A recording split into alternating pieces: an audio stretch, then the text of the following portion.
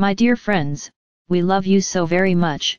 Try for a moment to imagine an existence without end. All your goals now would be replaced with new ones, for eternity. All plans you make now will be fulfilled or replaced by others. All experiences you have would satisfy or not, and new desires would arise. All you have lost will be found. And this would continue forever. For some of you, that sounds incredibly exciting. You can see so many possibilities. You have so many chances to experience joy. For others of you it sounds like an endless journey through hell. Wherever you are now will define how you feel about eternity, for one simple reason: your future is based on what you are attracting now. The good news is that you can change your vibration at any time. You all exist for eternity. You never end. Your lives come and go. Your bodies come and go. The roles you play with and for one another begin and end. But you don't end. You exist forever. You have forever to do everything you desire. You have forever to learn what you want to learn. You have forever to experience all that you wish. What you don't do in one life, you can do in another. What you don't accomplish in this dimension, you may choose to try in another. Can you imagine your endlessness? All the stress upon your planet arises from the feeling of a finite existence. You fear death as if it is an end or a diminishment, but instead, it is an expansion into greater awareness. You fear missing your deadlines or opportunities, not realizing opportunity will cycle to you repeatedly, if not in one form, then in another. You fear loss, not yet knowing that there is no end to a relationship once set in motion. Only the two involved get to define the dance as you weave yourselves through eternity. You fear not being enough when you already are, and always have been, and always will be, even as you expand into more.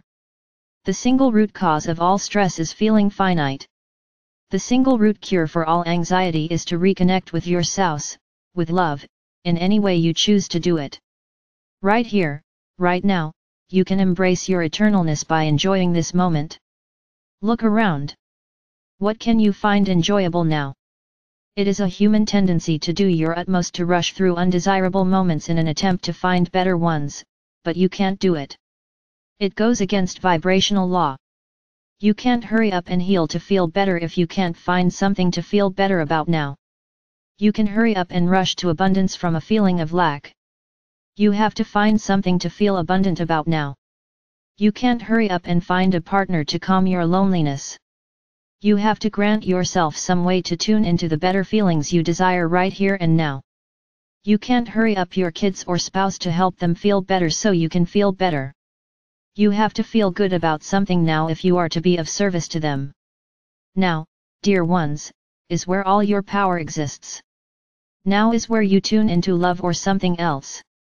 What you tune into now, starts to attract more of that later. As you tune into the same things you see now and again, you get more of them. As you tune into the best feeling you can find here and now, you start to attract better. Now is where it all begins. Now is where your future begins. Now is where your new opportunities begin. Now is when you start to aim toward love again. Now is where you point yourself towards abundance. Now, dear ones, is all you have. You've heard it a gazillion times. The past is gone, except insofar as you focus upon it. The future is not yet here except insofar as your focus right now. Now, dear ones, is where to place your focus. You can, of course, enjoy your thoughts of the past now, and in this present moment, your enjoyment will draw more of that to you. You can learn from your past, and in this moment, celebrate your new wisdom with appreciation, and you will attract what your wiser self now focuses upon. You can think of something you anticipate in the future and you will attract that to you to the degree you allow for it, with joy.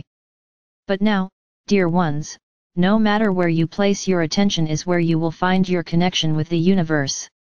Now, whatever you think about, you are attracting into your life. Wherever you point your focus in space or time, the feelings caused by your thoughts will tell you what you are attracting. Your vibration is always what matters most. We must repeat that. Your vibration matters most. Your vibration is what attracts. The topic is irrelevant. If your crop of apples makes you feel abundant, while thinking of losing money does not, then think about your abundant crop of apples often. As a result, you will attract abundance in all areas of life. If you feel lonely thinking of years without a partner, celebrate feelings of camaraderie and love with your dog, avoid thoughts that make you feel lonely, and you'll attract a loyal partner. You are learning to treat yourself more often as the eternal, vibrational beings that you truly are. Right here, right now, as you journey through eternity, grant yourself permission to find something to feel good about. We do understand that there is plenty to feel upset about, but if you challenge yourself, in this moment, to find something to feel good about, you can find it. It may not be what you want to change right now, but if you can shift your vibration frequently, you will shift your reality. God bless you. We love you so very much. The angels.